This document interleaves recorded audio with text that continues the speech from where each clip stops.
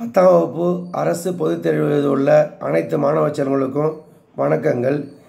நீங்கள் கணித பாடத்தில் முழுமையான மதிப்பெண் பெற, அதாவது 100க்கு 100 மதிப்பெண் பெற என்னுடைய வாழ்த்துக்களை தெரிவித்துக் கொண்டு, இன்றைய காணொலி வகுப்பில் நீங்கள் 8 மதிப்பெண் வினாக்கள் 8 மார்க் கொஷின்ஸ், கிராஃப் ஜாமெண்ட்ரி, கிராஃபில் ஒரு 8 மார்க் எடுக்கலாம், ஜாமெண்ட்ரியில் ஒரு 8 மார்க் எடுக்கலாம். அதில் நீங்கள் படிக்க வேண்டிய கணக்கில் குறிப்பிடுறேன். அதெல்லாம் நீங்கள் ப்ராக்டிஸ் பண்ணிட்டீங்கன்னா 16 மார்க் எடுக்கலாம். அதுபோல் 5 மதிப்பெண் வினாக்களை பொறுத்தவரையும் 5 மணி எழுதுவீங்க, 5 மார்க் கொஸ்டின் எழுதுவீங்க, அதில் 50 மார்க்கு எடுக்கலாம்.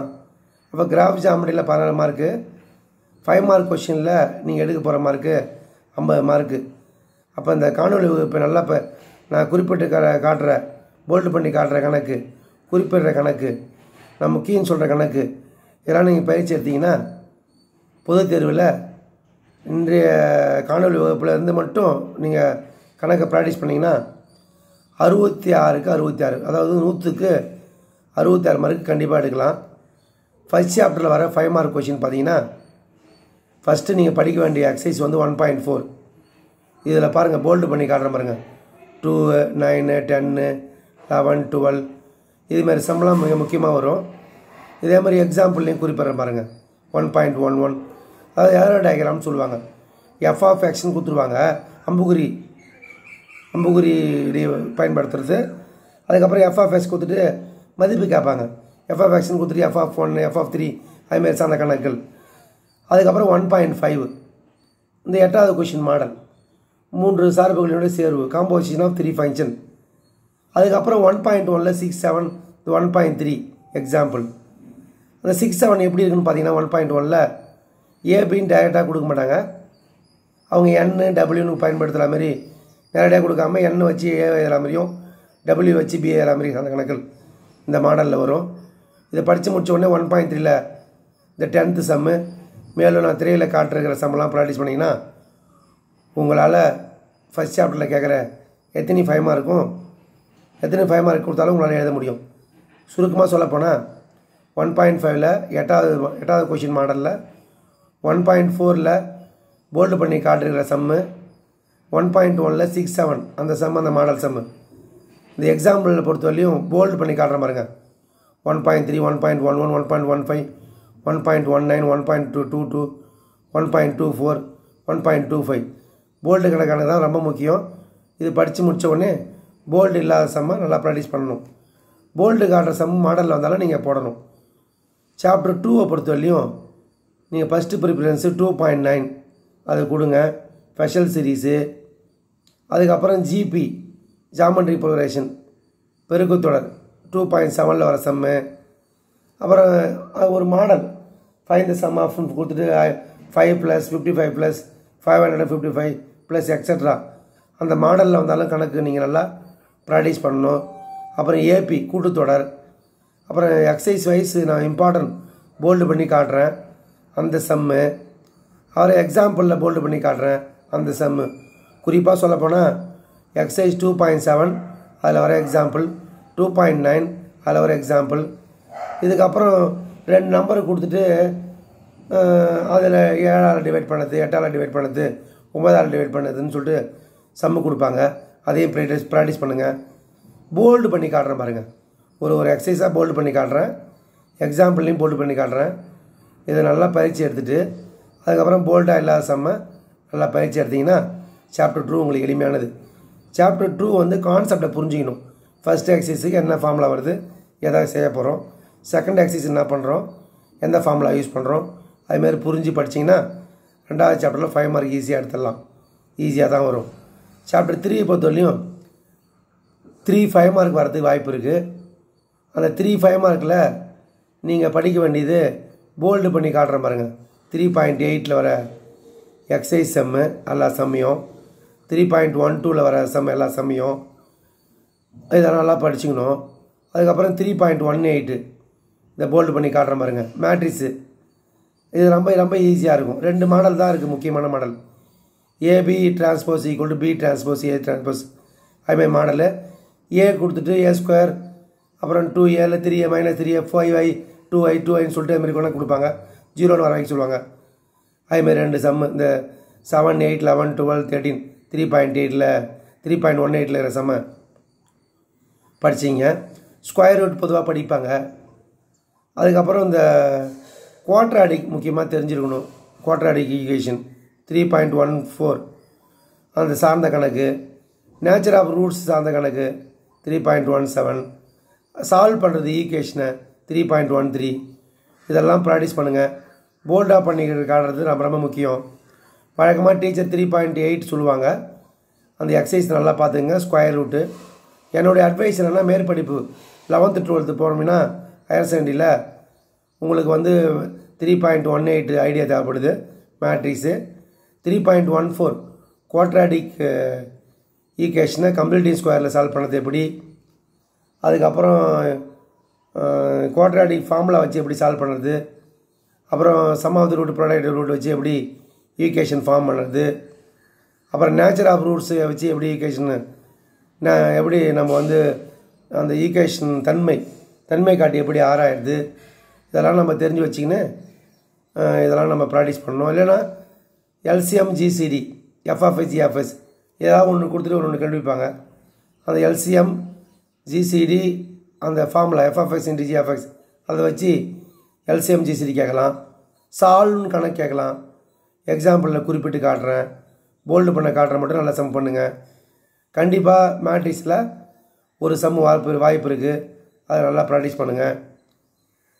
அதுக்கப்புறம் நான் இங்கேயே சொல்லணும், சாப்டர் 2ல் வழிவகை கணக்கு ஸ்டேட்மெண்ட் ப்ராப்ளம் கண்டிப்பாக கேட்பாங்க. அதை நல்லா பார்த்துக்குங்க.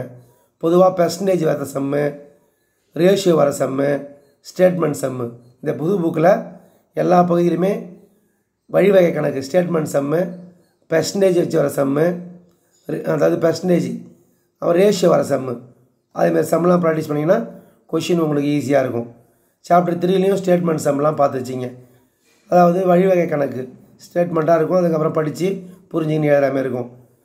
கிராஃபை பொறுத்தவரையிலையும் ஒரே ஒரு எக்ஸசைஸ் படித்தா போதும். 3.15 8 சம் இருக்கும். இந்த 8 சம்மு நல்லா படிச்சிங்க. எக்ஸாம்பிளில் ஒரு 5 சம் இருக்கும். இப்போ 8 5 13 சம்மு. இந்த 13 சம்மை நீங்கள் ப்ராக்டிஸ் பண்ணிட்டீங்கன்னா உங்களுக்கு தேர்வு எளிமையானதாக ஆகிடும். ஏன்னா ஒரு 8 மார்க் கொஷின் இதில் தான் வரும். இந்த 13 கொஷின் படிச்சுட்டுனா நீங்கள் மாறி வர்றதுக்கு வாய்ப்பே இல்லை. இந்த மாடல்லே வந்தாலும் இதே கணக்கு ஏ வந்ததுன்னா பி வந்து மாடலில் கொடுத்தாலும் நீங்கள் எழுதலாம். அது நேரத்தில் ஃபஸ்ட்டு செட்டுன்றதுனால எக்ஸாம்பிளில் ஒரு சம்மு, எக்ஸசைஸில் ஒரு சம்முன்னு வரும். நீங்கள் அழகாக ஒரு 8 மார்க் எடுத்துடலாம். நீங்கள் கான்சன்ட்ரேட் பண்ண வேண்டியது 3.15 தான். 8 மார்க் உறுதி. ஸ்லோ லேர்னர்ஸு இந்த 13 8 5 13 கொஷின் நல்லா படிச்சிங்கன்னா கான்ஃபிடென்ட்டாக உங்களால் 8 மார்க் எடுக்க முடியும்ன்றதை தெரிவித்துக்கொள்கிறேன்.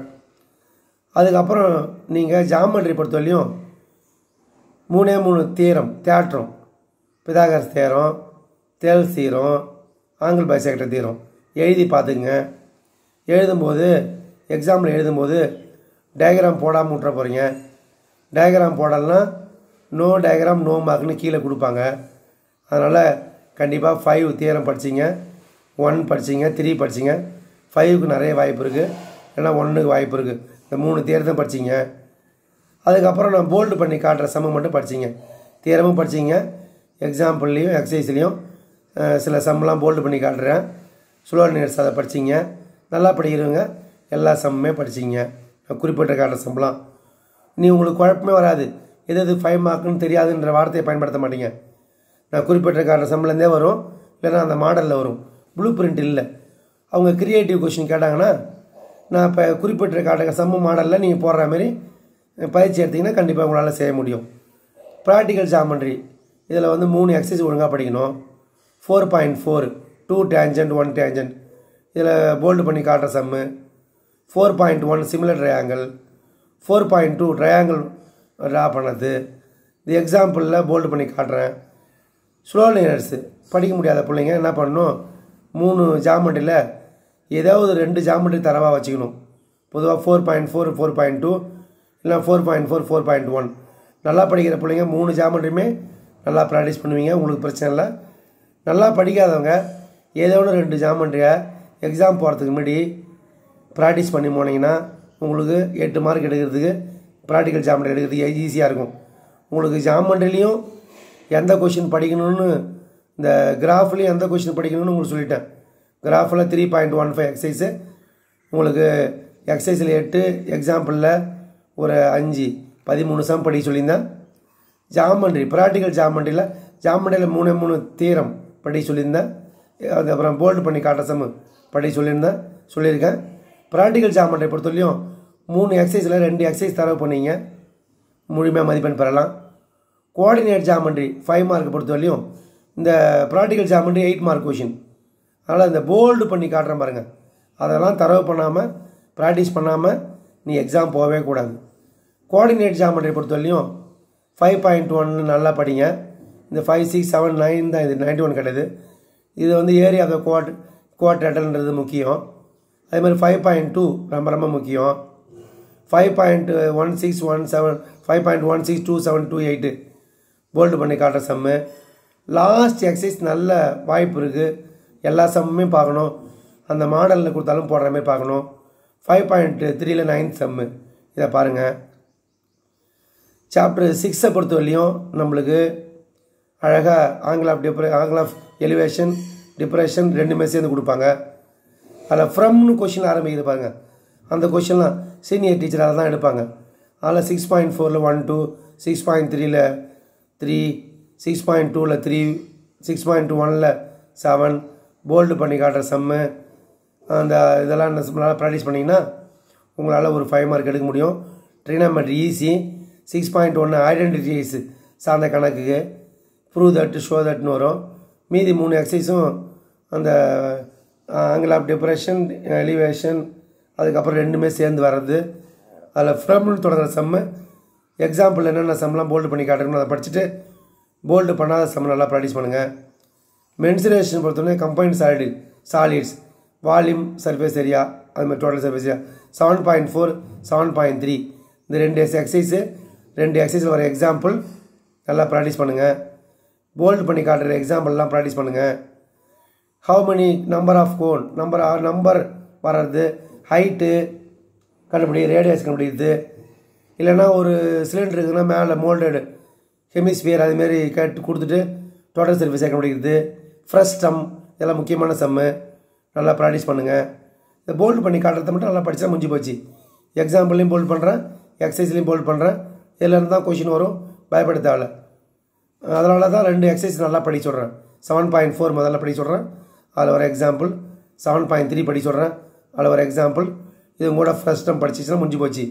வழக்கமாக how money cone can be அதுமாரி கேட்பாங்க. ஹவு மணின்னு அப்புறம் ஹைட்டு ரேடியஸ் கண்டுபிடிக்கிறது. இல்லைன்னா ஒரு சிலிண்டருக்கு மேலே ஏதோ ஒன்று வச்சுட்டு 2 இதுக்கு என்ன கேட்குறாங்க, வால்யூம் கேட்குறாங்களா டோட்டல் சர்ஃபேஸ் கேட்குறாங்களா பார்த்துங்க. ஸ்டாட்டிஸ்டிக்ஸ் அண்ட் ப்ராபர்ட்டியை பொறுத்தவரையும் 8.1ல் ஸ்டாண்டர்ட் டிவியேஷன் அதேமாதிரி எக்ஸாம்பிள் வர standard deviation. 8.2ல் CV coefficient of variation. 8.3 8.4 probability பொறுத்தவரையும் எக்ஸாம்பிளுக்கு ரொம்ப முக்கியம். இந்த சம்லாம் அடிஷன் தியரமான ப்ராபபிலிட்டி அதாவது P of A in B equal to P of A plus B of B minus P of A indices B இது சார்ந்த கணக்குகள் முக்கியம். 8.2 டைஸ் ரொம்ப படிக்கணும் முக்கியம். கார்ட்ஸ் முக்கியம். பேக் உள்ள 3 கலர் உள்ள பால்ஸு அது மாதிரிலாம் போட்டுட்டு பண்ணுறது முக்கியம். பொதுவாக அடிஷன் தியரம் தான் ரொம்ப முக்கியமாக கொடுப்பாங்க. NCCன்னு ஒரு சம் இருக்கு பாருங்க, அந்த மாடல் சம் ப்ராக்டிஸ் பண்ணணும். 8th சாப்டர் பொறுத்தவரையும் ஸ்டாண்டர்ட் டிவியேஷன், CV, 2 டைஸ், அதுக்கப்புறம் அடிஷன் தியரத்தை பயன்படுத்துகிற சம்மெல்லாம் ப்ராக்டிஸ் பண்ணிங்கன்னா உங்களால் இந்த குறிப்பிட்ட கேட்டகிற சம்மெல்லாம் படிச்சிங்கன்னா கிராஃபில் ஒரு 8 மார்க்கு, ஜாமெண்ட்ரியில் ஒரு 8 மார்க்கு, அதுக்கப்புறம் 8 8 16 மார்க்கு, 10 5 மார்க்கு. எவ்வளோ கஷ்டமாக கொடுத்தாலும் உங்களால் 50 மார்க் எடுக்க முடியும். இந்த வீடியோவில் நான் குறிப்பிட்ட காட்டுற சம்மெல்லாம் நல்லா நீங்கள் பயிற்சி எடுத்தீங்கன்னா உங்களால் 66 மார்க் எடுக்க முடியும்னு சொல்லிட்டு கூறி 66க்கு 66 நீங்கள் எடுப்பீங்கன்னு சொல்லிட்டு கூறி அனைவருக்கும் என்னுடைய வாழ்த்துக்களை தெரிவித்துக் கொண்டு முடித்துக்கொள்கிறேன். நன்றி, வணக்கம். வாய்ப்பு கிடைத்தால் இதை மற்றவங்களுக்கு ஷேர் பண்ணுங்கள், சப்ஸ்கிரைப் பண்ணுங்கள். நன்றி.